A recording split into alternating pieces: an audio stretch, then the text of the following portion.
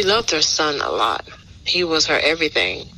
So the memories I would have is just joyful moments that she had with her son. Tampa Police Department detectives are calling this case horrific. They say Tampa rapper Billy Adams admitted to pulling the trigger and killing 22-year-old Alana Sims, who was 5 months pregnant. They say he's shown no remorse. Her son is her everything, and that she was pregnant again, and we just lost two souls, basically, two souls. But we got family here, we're together, and we're just gonna do this together. The 22-year-old mother of one, Alana Sims, had her whole life ahead of her with her baby boy and the child she was 5 months pregnant with. But that was until her boyfriend, Billy Adams, lured her out and brutally murdered her right in front of her child. This was happening just 3 days after Billy was acquitted of double murder charges, a crime he committed in 2020 when he brutally gunned down 2 men at a home recording studio. 3 days after Billy walked free, he lured Alana to a quiet location with the promise that they were going to celebrate his court victory. But the moment she showed up, Billy pulled out his concealed weapon and opened fire at her, while her 1-year-old son was seated in the car right next to her. Now, the question everyone keeps asking is, what is the motive behind this senseless act of violence? Why did Billy want the woman who was carrying his unborn child dead, and will her family ever get justice? Let's explore this case and find answers in this video. Tampa is a vibrant city on the Gulf Coast of Florida, known for its popularity as the cigar capital of the world, but more importantly, for its diverse culture and cuisine. It offers a range of attractions for all ages, from thrilling theme parks and exotic wildlife to historic landmarks and museums. Tampa is also a hub for sports, hosting several professional and college teams, as well as major events like the Super Bowl and the college football playoff. The city has a welcoming atmosphere and a laid-back vibe, making it a great place to relax and have fun. However, not everyone who lived in Tampa had a happy and peaceful life. Unfortunately, Alana Sims was one of them. Born on February 13, 2000, Alana Sims had a humble and loving personality that endeared her to everyone who knew her. Everybody loves her. Everybody that comes around her, gravitates towards her. Her as a person, she was very selfless. She grew up in Tampa with her 2 sisters, who were her best friends and confidants. They said she always had a smile on her face and a kind word for others. My closest sibling, that was my best friend. I told her everything. We did everything together. She always had a smile on her face, always was positive, no matter what. But Alana, she was like a mother for all of us. That was everybody makes a joke all the time. Even though I'm older than her, she was taller than me. Her mother said that Alana was the most generous and selfless person she ever knew. She would always put her family and friends first and do anything to make them happy.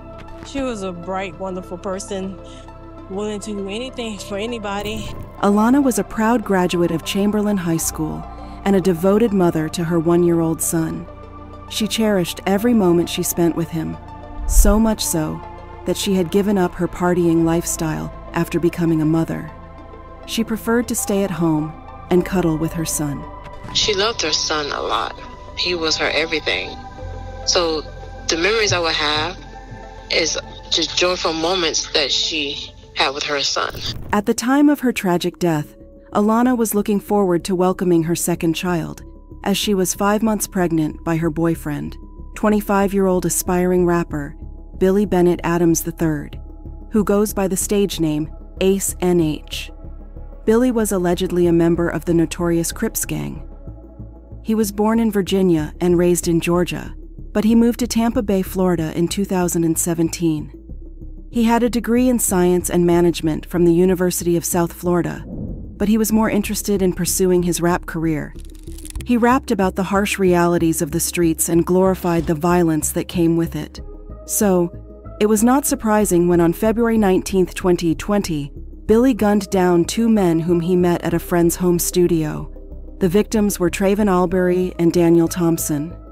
When Billy was linked to the murders and arrested, he claimed that he acted in self-defense, as he heard the 2 men plotting to rob his friend, Joseph Meeks, the owner of the studio. After committing the murders, Billy fled the scene, leaving his friend Joseph with the bloody scene. Joseph was traumatized when eventually discovered the bodies moments later, and he immediately called 911. Billy was arrested shortly after that and charged with a double murder. But when the case went to trial, the rapper maintained his innocence and fought the charges for almost 3 years. I pulled out my gun and I shot Mr. Albury in fear of Mr. Beats getting shot or myself getting shot. As against Billy's claim of self-defense, the investigators were able to determine that murders were point-blank executions rather than self-defense. They said the two men were fired from behind, which means that they were probably backing Billy when he pulled the trigger. So, there was no way Billy could have been defending himself from two men who were not even confronting him, unless, of course, he had other reasons to want them dead. The investigators suspected that Billy had some shady business dealing with the two men. Investigators say Adams is a gang member, and they believe he was connected to a gang feud involving weapons and money. A witness also corroborated this story in court, but the prosecution provided little enough evidence to get the jury on their side. So, the only story that stood in court was that of Billy as he took the stand to defend himself. In the end, the jury bought his self-defense claim, and on January 27, 2023, he was acquitted of the murder charges. We, the jury, find as follows: to count 2 of the charge of murder in the first degree, Trayvon Albury. The defendant is not guilty. You can see that sigh of relief there. The jury also found Adams not guilty in the murder of Daniel Thompson. He was also acquitted of armed burglary. Adams looked relieved, but he stayed composed during the verdict. He walked out of the courtroom as a free man, with a second chance at life. But his freedom was short-lived because just 9 days after his acquittal, Billy was in cuffs again for murder. On Monday, January 30th, 2023, a passerby placed a frantic 911 call to report that they had seen a woman lying lifeless on the ground around Block 10,700 Pictorial Park, inside the Eastern Park subdivision.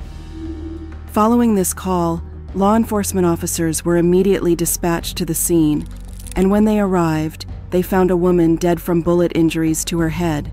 She was lying next to her Ford EcoSport, which had her 18-month-old son sleeping in the back seat.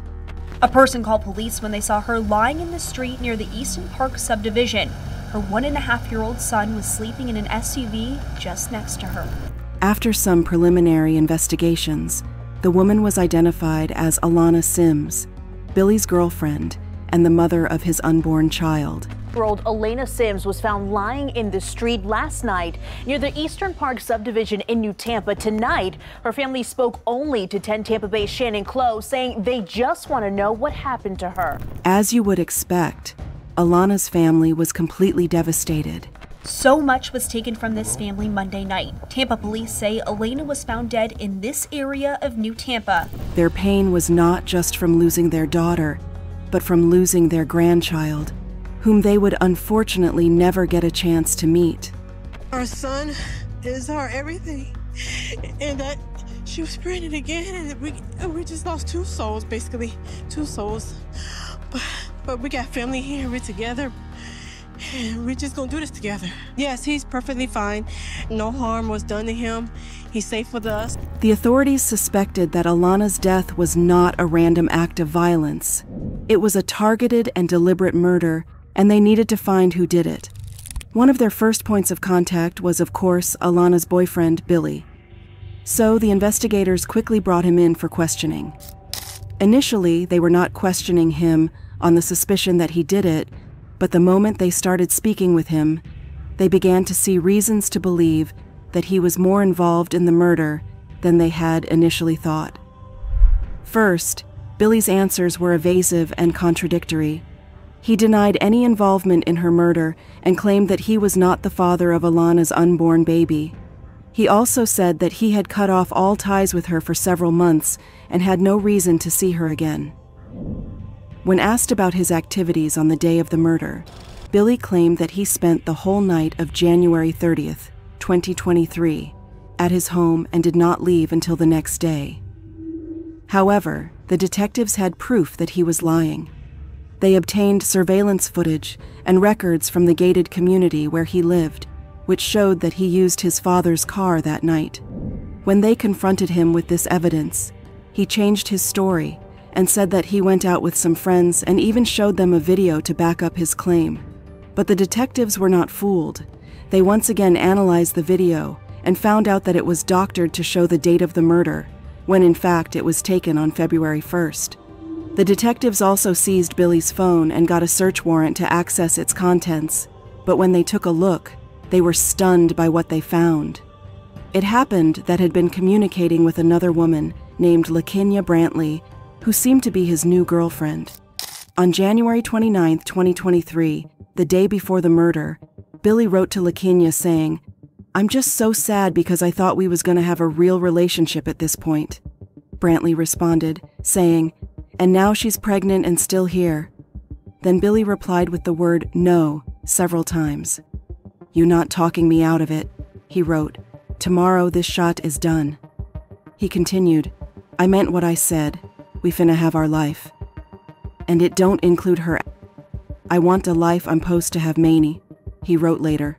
Brantley then tried to discourage her from doing anything stupid, saying, "This ain't the way, baby."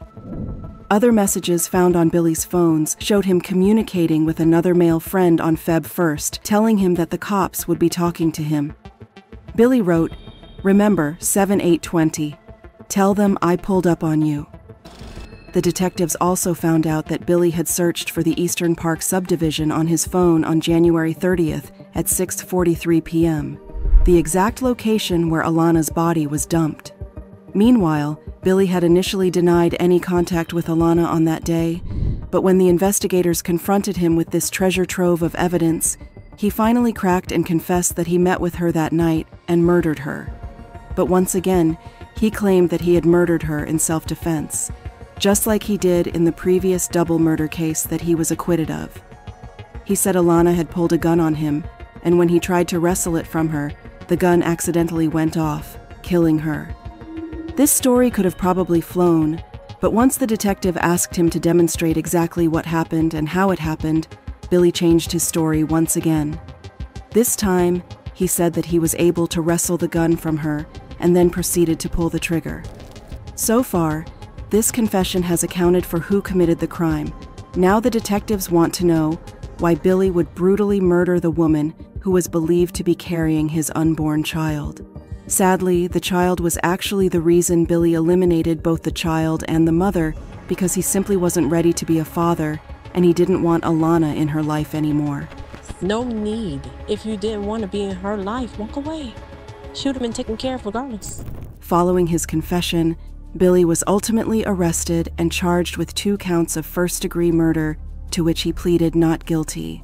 Tampa Police Department detectives are calling this case horrific. They say Tampa rapper Billy Adams admitted to pulling the trigger and killing 22-year-old Alana Sims, who was 5 months pregnant. They say he's shown no remorse. If Tampa police investigators are right, then Billy Adams is a cold-hearted killer. They believe he plotted to murder a woman who may have been carrying his unborn child, a child he did not want. He's in jail tonight, a place he's very familiar with. While his case is still ongoing, Billy is held without bond at the Falkenberg Road Jail in Hillsborough County, Florida. Reacting to his recent murder charges, the juror who served in his earlier double murder trial said that no one believed his story the first time, but they had no choice but to acquit him, because the prosecution failed to provide a motive for why Billy would murder 2 strangers in a recording studio. No one on the jury actually believed Billy Adams' testimony, but we didn't have to believe his testimony. What we needed to find was proof of guilt beyond a reasonable doubt, and we could not find that. Aside from the 2 counts of first-degree murder charges against Billy, he's also facing a charge of murdering an unborn child by injury to the mother. But do you think Alana's would have a chance to get justice for her in this trial? Or do you see Billy getting out as easily as he did the first time? Please feel free to share your thoughts with us in the comments below, and if you have enjoyed this video, please do well to give it a thumbs up, and don't forget to subscribe to our channel for more videos like this. Thank you for watching, guys. Until next time, please stay safe.